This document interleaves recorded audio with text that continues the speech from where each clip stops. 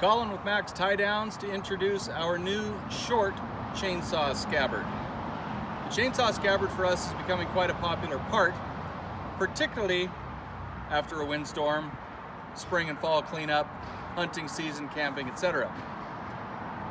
This has always been our sole offering in the way of a chainsaw scabbard, and we've come to realize that in many of the smaller vehicles, smaller saws are being hauled.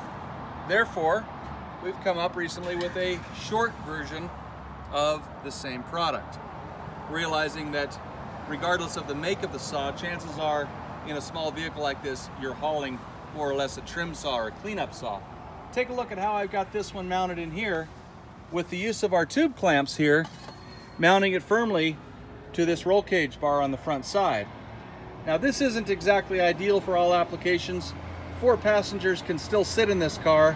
I had some other reasons why I mounted it here for a recent trip, but there's a lot of freedom in where this product can be mounted.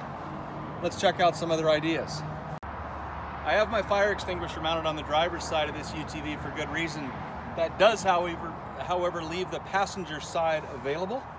So I think a great alternate location for this would be something like this. Now keep in mind, when you're mounting your saw, great idea to keep it inside of the confines, the envelope of the width of the car, so you don't swipe it off on the first tree that you pass by. I like this location because it enables me to remove and replace the saw with my feet on the ground and not have to climb up on top. It could easily be incorporated into the roof rack, but you might have other luggage, and I don't want to climb up on the car every time I need to get the saw in and out, particularly if I'm doing a lot of clearing on a trail. I want to be able to keep my feet on the ground, so this would be a great spot. I saw a customer recently install it vertically off his rear bumper, something like that. Now, I probably wouldn't choose to do that, but it sure is a handy location. So with the use of our tube clamps off the back side of the scabbard, it offers up a lot of options on where you choose to mount the scabbard. Other ideas, other vehicle types, this scabbard really fits a lot of places greatly. In this particular rock crawler application, we've got very, very limited cargo space. In looking around the available options here, I really like this right-hand horizontal tube that's part of the roll cage because it allows me to mount the saw on an angle, keep it inside the envelope of the vehicle, easy access right out the back or off to the side, and most importantly, I can still get in and out of my ARB refrigerator. This would be a great choice to mount it here. If you are making use of our tube clamps, please note, our clamps are made in 1/8 inch increments for domestic size tubing.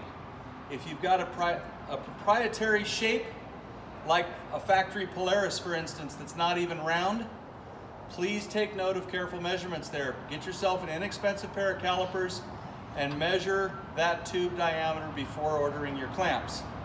They fit really well, but they're all domestic sizes. In the case of the Polaris we showed you earlier, that's an aftermarket cage from Extreme Performance that's all chromoly domestic tube. Same with this cage on the rock crawler, domestic tube sizes. So that's really the only precaution if you plan on using the bar clamps to secure your scabbard. And again, there are nice return flanges, both left and right. So if you don't have an application where you're mounting it to tubing, don't fear, it will mount to a flat surface beautifully just with the extruded flanges that are present here. For more information, 800-666-1586 or give us a call. We staff the phone lines daily. Website is maxtiedowns.com, and again that number 800-666-1586.